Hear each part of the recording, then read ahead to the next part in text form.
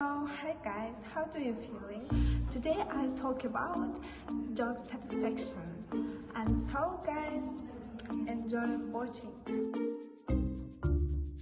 It is an individual's overall emotional response to the work environment, including how they feel about their job duties, so workers' management style, pay rate, it's in addition to the emotional response to work, job satisfaction also encompasses a sense of accomplishment, pride, and recognition. Teachers' role. Teachers believe in their craft, pedagogical skills, and effective classroom management enhance students' motivation to learn. In summary, students' learning is influenced by motivation. Though students are born with a natural ability to learn, much is dependent on the teacher's involvement. Sometimes students' energy, drive, and for a subject or task may wane and therefore require continued reinforcement through external support. And teachers who are responsible for creating a supportive environment that facilitates and increases students' learning often provide this external support.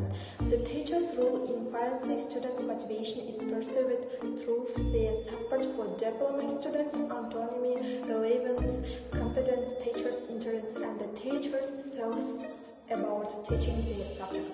Though students' motivation to learn can be extremes, the role of the teacher is supporting the learning and creating the right environment will further enhance their motivation to learn. Next, organize your time as a teacher.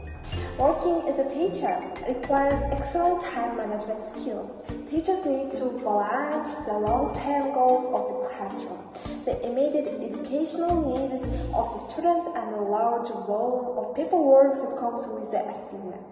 Here are 5 effective time management types teachers can use every day. The first, organizing day by priorities. Teacher time management must start with setting priorities and organizing around the most important tasks. The second, strategically plan homework assessment. Both students and may find that assignments that require repetitive practice is better suited for the home environment. And the third, about avoiding procrastination. According to panel, teachers find it more efficient to break up grading materials into small groups that are graded each day than to work on grading entire class on the same day. And the fourth, plan the potential crisis. It's better plan problems before facing them in classroom and order crisis, distract teacher from their goals within the classroom. And the last one is it's a personal time. A teacher has many tasks that require attention and often focuses on the needs of students and their parents. Teacher term. Some qualities of a good teacher include skill in communication, listening, collaboration, adaptability, and patience. Other characteristics of effective teaching include an engaging classroom presence, followed in relevant learning, exchange of best practices, and lifelong learning. The last one I talk about, teachers' development.